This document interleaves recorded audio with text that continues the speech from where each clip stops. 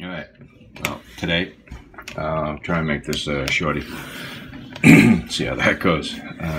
Just a quick little clip I want to do here about strops. And people ask me all the time, the strops I sell on Etsy, what do I do to it? What should I put on it? What kind of treatment should I be, oil or soap or lather or strop dressing and stuff like that. And I usually tell people same thing all the time. Don't do anything to your strop. Just rub it with your hands. But when I say that, what I'm talking about is one of these. This is mostly, this is like my favorite leather. This is the horsehide with the kind of a velvet finish. I don't know if I can actually pick it up. You can see like the nap. Okay. You don't do anything to this leather, ever. You don't put oil, you don't put grease, you don't put nothing, zero. Okay. See what I'm doing here? Rubbing it with my hands. That's it. Over time, it'll pick up a patina, all right? The natural oils that are in your hands will work into the leather. You'll be able to maintain the nap on the top surface, and that's what you want, because that nap is critical to the draw and the action on the blade. Now, what a lot of people don't know, and I would write it down and put it somewhere, and you could read it, but I don't think it'll come across, is that horsehide, okay, here's a piece of hide. I'm working on some strops today, so I have some projects laying out over there, all right? So, basically, horsehide has a tendency to want to cup a little bit. Now, I counter that when I work with the leather, okay? I actually bevel the leather so the center is a little bit higher than the edges, and I work the back a little bit and I work the leather a little bit to help stop it from doing that so much. But you never, with horsehide, you just can't really stop it from doing that. It's just what it does. Why, I don't know. But you can see that this piece, right, I've had it cut for a while. It's not really doing that. So my efforts here at the edges, they're actually, they've proven themselves to be successful. But I can tell you that if I leave that alone for a while, eventually you'll get a little bit of a roll up. Now, what will prove that to you is, if you have one of these strops, one day you'll look at it and you'll see like little tiny nicks running along here, and that's from the leather coming up. Well, that will happen if you don't do what I'm about to show you. And if it does happen, it's not the end of the world. That's like a beauty of this type of leather. Like, I can redress this down. If I hit this with an edge and I put a nick into it, I can rework this and eliminate that. Can't do that with a lot of leathers, A piece of bridle over here, wonderful leather, But if I hit that on an edge, and basically, I'm probably going to want to trim it down to clear that out. But back to the horsehide, which is what this is all about. So you're rubbing it to impart the oils from your hands onto the leather. Oh, yeah, another thing. You don't want like dirty hands, you don't want to go, tune your engine and then come in and rub your strop. That would be bad. But you don't want to go and wash your hands either, because then you're going to strip the oils off. So you need clean hands that have some oil on them. I mean, you figure it out as you go along. You can feel it here. If there's a little bit of slipperiness, then, you got some natural oils going on. That's what you want to do. Anyway, see what I'm doing here? Can you see that? See where my finger's back here? Okay. I'm pulling the leather. Okay, I'm actually cupping it against its natural tendency. And I'm coming up a little high. Come up above this line. You want to come up here. You want to get in there. And you don't want to fold it. You don't want to beat up on it. You just want to do that.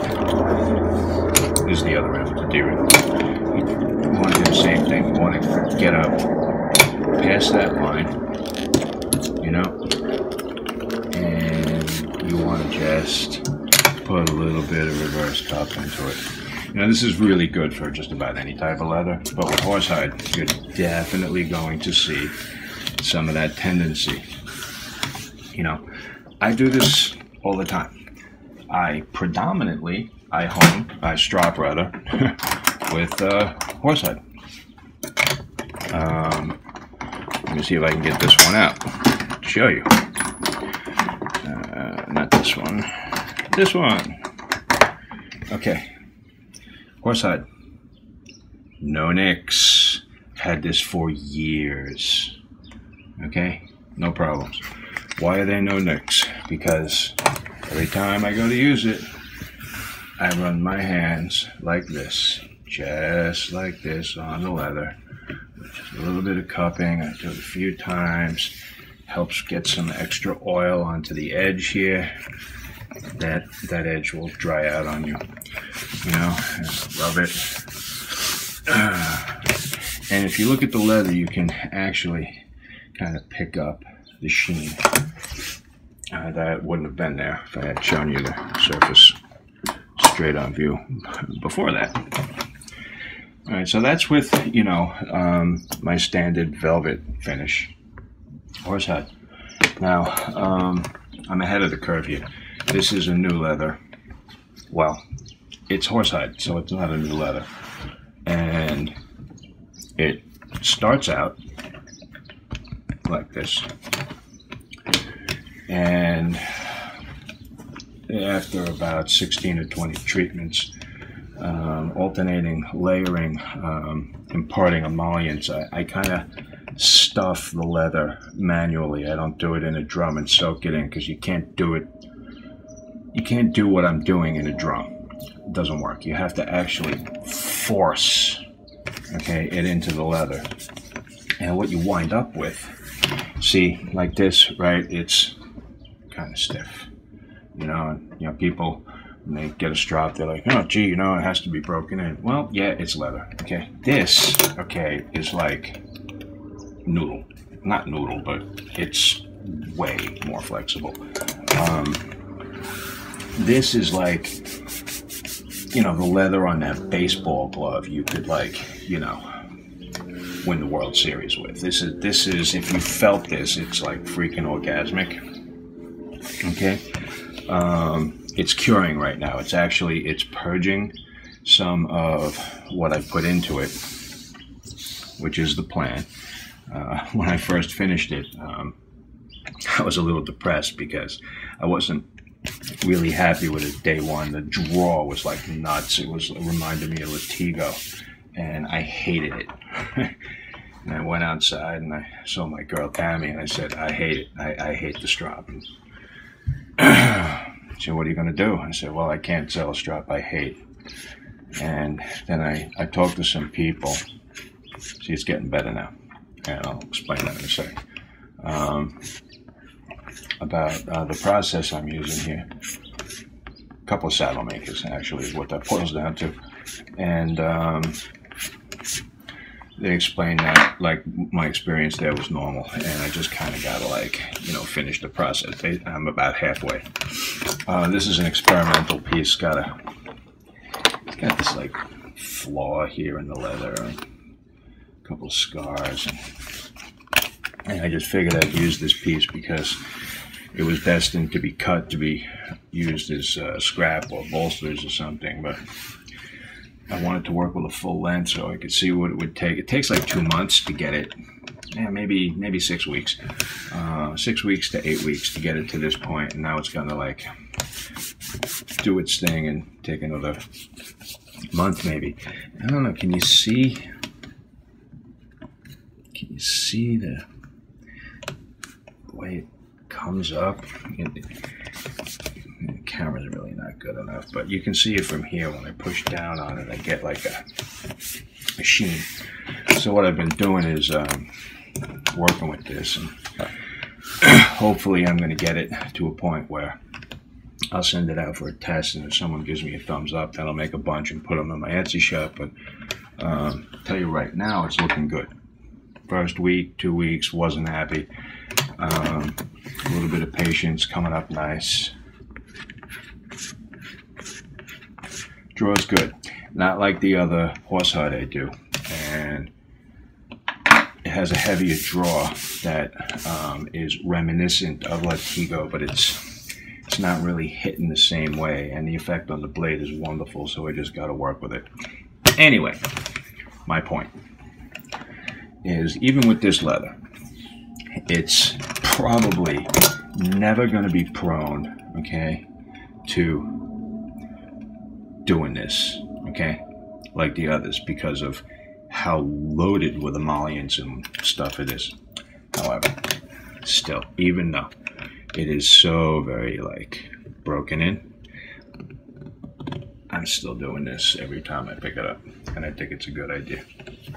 You know, it's interesting because when I do this, you can actually see the leather, like, it changes tonality in the center. It's like alive. I don't know who I'm gonna send this to for a test yet, because it's gonna have to be somebody who's not afraid of things like this, you know, because you can kind of feel that. Your blade doesn't feel it, but I can feel it with my finger. I know people get skittish, so maybe I should make another one, but then it would be like 2 months out. So I think I'm just gonna find somebody who's into living dangerously. It's not dangerous, it doesn't bother your blade. I've strapped on it a million times already. Anyway, that's not what it's about. What it's about is treating your horsehide, keeping the edges down. Just doing it like this. See, I got my finger back here. Just a gentle push up. Okay? You can do it any number of ways. You can just, like that, just give it a cut, pull the leather through. Just work with it. If you had a baseball glove when you were a kid, you probably know exactly what I'm talking about. You get that feel. You know?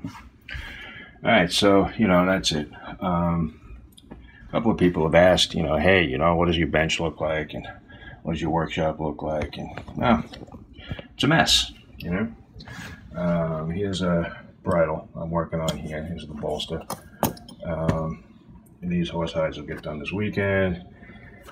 Got some fire hoses here. This is that, like, plastic strop stuff someone's selling on eBay. That two different people, you can see there's 2 straps here. 2 different guys sent it to me with their thoughts on it. Wanted to know mine. I'm not done with that testing because I don't have that much time to rent to that. But so far, not so good. All right.